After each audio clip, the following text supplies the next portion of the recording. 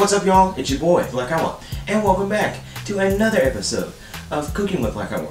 Today, I'm going to show you how to make a Crockpot apple cobbler, and you're saying to yourself, Black Hour, can you make an apple cobbler in the Crockpot? You sure can. You've seen me do many of these dump cakes, as I like to call them, right here in the crockery. And you know, I stepped outside this morning, and man, it was cold. Had me out there feeling like Sanka. So, fall is right around the corner. It's the time for pumpkins and hay rides and apple cider and all those fun festive things, and this can be a fun festive treat. So to do it, we got to get into it. First thing that we got to do, I'm going to have apple cobbler. Got to have that apple, and so today I've got some apple pie filling.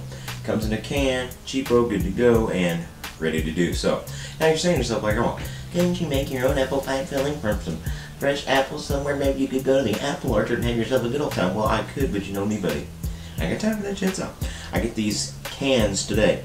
I dump them both down in my crockery. Then I want you to add some white cake mix. This is the Pillsbury. You know, you poke his little belly and he goes, hoo-hoo.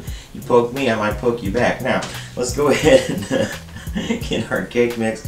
Put it in there. It looks like I'm having a party, doesn't it? Well, maybe you're having a party. Maybe you're over there playing Pictionary with all your buddies. Now, get that in there, and I like to flatten it out with my hand, by hand, if I may. So, once you get it flat and evenly coated, we've got to add some melted butter just to help blend the whole thing together. I used about a half a stick because I want mine ooey gooey. Now, you want yours to stand up a little thicker. Don't use so much butter.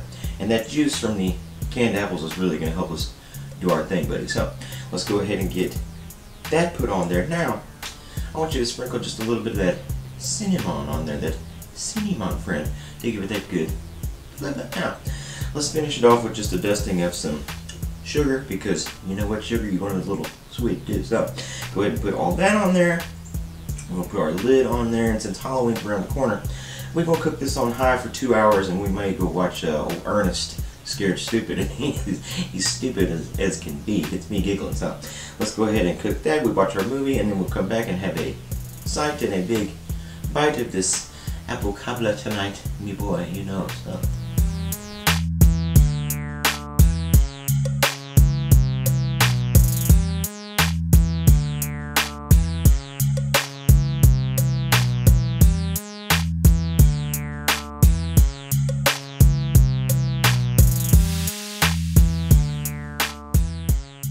alright, buddy, the time has come.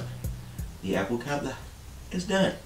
I'm having that first bite for myself, but I gotta watch out because it's still a little steamy, so I have to be careful.